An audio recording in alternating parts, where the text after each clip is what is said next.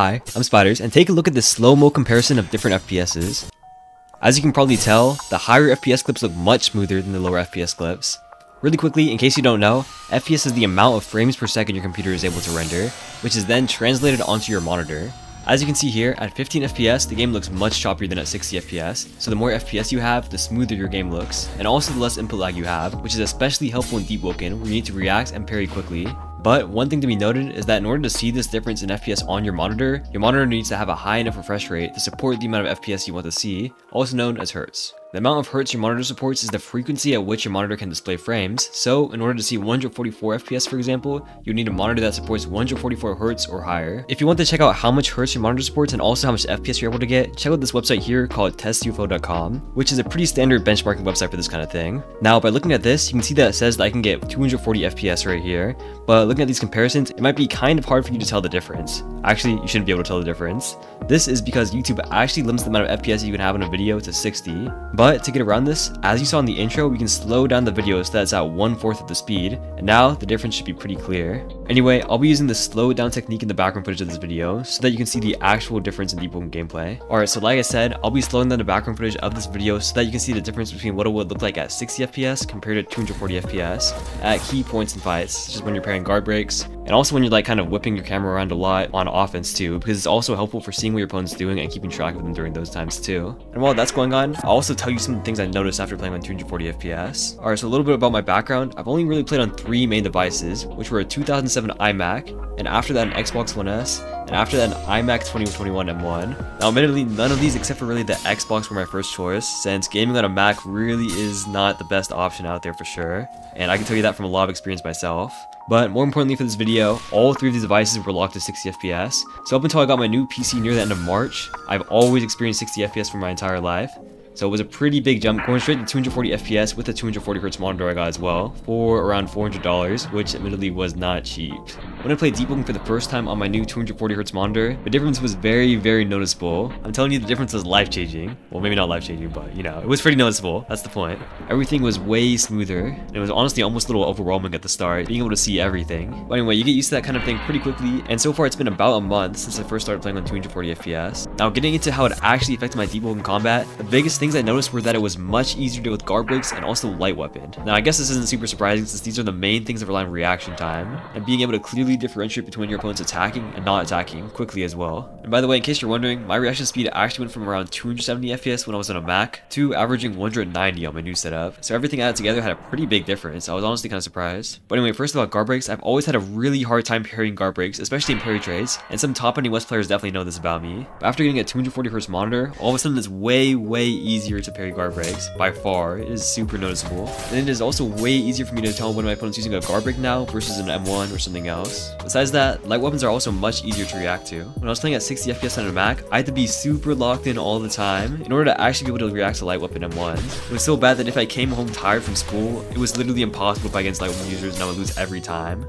At least for me personally. But now after getting my new setup, it is way easier to react to dagger M1s. And I can actually play whenever I want now, which is definitely something that I can appreciate. So those were 2 main things I immediately noticed were much easier to deal with when playing on 240 FPS, which were light weapon and guard breaks. Now I'm not saying that you'll never struggle to defend against guard breaks and light weapons ever again, because both of them are very strong, especially light weapon's always been busted, but it is definitely much easier to deal with those on the defensive end. Now I would say that in my opinion, playing on 240Hz is much more helpful on the defensive end than the offensive end, but I'd still say that it is pretty noticeable on the offensive end too. Now the reason I say this is because especially for me on Gale, when you're trying to launch a sequence of offensive attacks on someone, you need to be ready to switch to defense at any moment, because to break out of combos, people will attack a lot. So while you're on offense, you also have to be paying attention to your opponent so that you can defend if necessary. And there's always a balance between offense and defense. So I would say it's helpful on the offensive end as well, but I wouldn't say it's as distinctly noticeable as on the defensive end. But that's out of the way, something that I'm sure a lot of you might be wondering is how it affected my ranking. So with that, while I was on 60 FPS before I got my new setup, I was averaging consistently top 250, sometimes scratching top 100. Now in this April season, when I got my new setup on 240 FPS, I've been able to remain consistently top 100 and often top 50. Especially right now actually, I'm pretty high as you can see from the screenshot.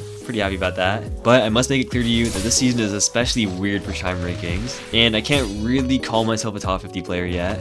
Now the reason for this is if you've been paying attention to the comp scene, then you know that it's a little bit dead right now. It's actually very dead right now. Everyone is gone. It is crazy. So yeah, with Typesoul's popularity right now, and also Deepwoken PvP being in a really bad state, almost all the top players, at least in my region, are gone. And I'm sure it's the same for other regions as well. It's really sad, but the result of this is that Chime is kind of inflated right now with rankings.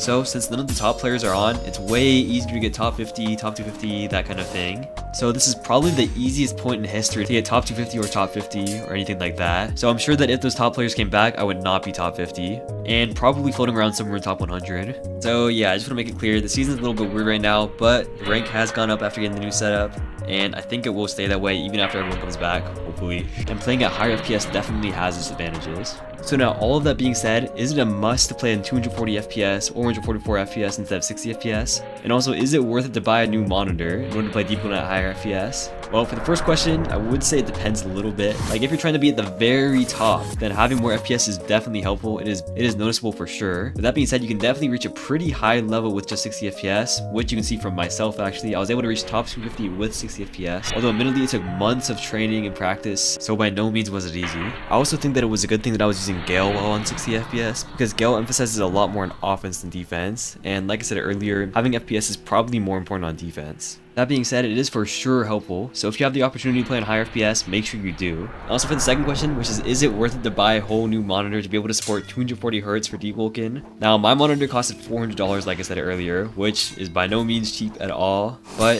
is probably on the more pricey end since it got a 27-inch monitor, while there's also 24-inch monitors out there too, which a lot of people get. So it'll probably cost you at least a couple $100s. Now, most people will probably say it's not worth it just for a Roblox game, but I guess I kind of did sit down and play Deepwoken. But if you have other uses as well, such as playing FPS games or stuff like that and use your computer a lot, I'd say that it could be a worthy investment, with Deepwoken as a side bonus as well. But of course, it's up to you and your situation, so it's for you to decide. But also make sure that your PC is powerful enough to run 240 FPS, since you don't want to waste money on a monitor that you can't even take value from.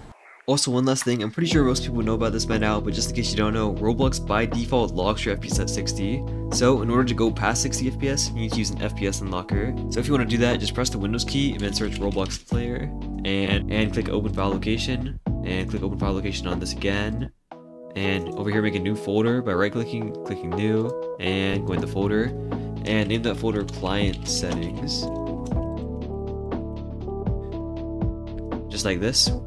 And open that up and make a new file and make that file called client app settings, and then make sure that the extension is .json. In order to see that, make sure that you have the view set to be able to see that. So go over here if you need to, go to show. So make sure that when you have this view open, that there's a little check bar next to it, and then just paste in the text all in the description, and make sure you replace this number right here with whatever your refresh rate is capped at. So mine is capped at 240 like you saw earlier, so I have this at 240, but if your monitor only supports 144 Hz, you'd have it at 144, etc. This was just a really quick explanation. Sorry for being quiet, it's really late right now. And if you want to see how to do on Mac, check out this video at the timestamp 257. That's kind of where I go over here. So yeah, pretty simple, but if that doesn't work for you, then check out Nova's video on it. Just looking this up. He's pretty much the guy that popularized this in the Deepwoken community, so definitely go check this out if I was confusing. Anyway, this was my take on everything I've learned as someone who went from playing on 60 FPS for years to playing on 240 FPS. If you played on more than 60 FPS before, let me know what it was like for you switching to higher FPS for the first time, since I'm interested if it was a noteworthy change for you or if you think I'm overreacting. Like and subscribe for more top content, and see you in the next one.